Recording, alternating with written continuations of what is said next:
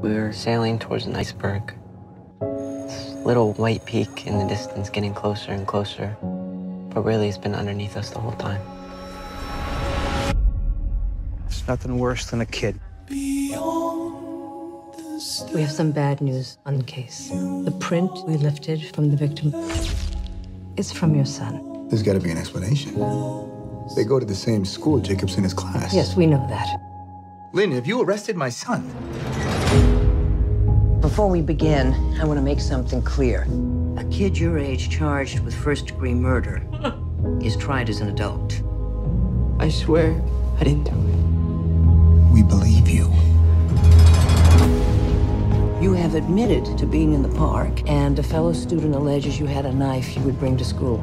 I guess so. They're saying he looks smug and remorseless. This is gonna follow him around for the rest of his life. It's a mistake. We're gonna figure it out.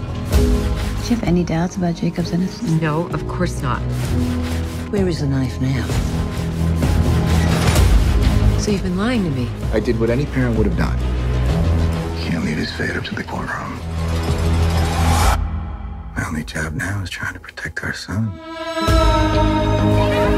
We're prisoners in our own home, acting like we're normal. We are normal. Oh my God, you think this is normal? We gotta get answers for ourselves. I know what you did!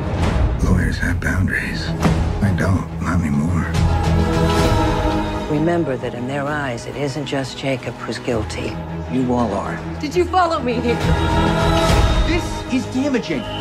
This is evidence. You're scaring him. Good. He should be scared. I'm scared. So I have to know. I want the truth. You can be a good man, or you can be a good father. There was no normal to go back to. There was just before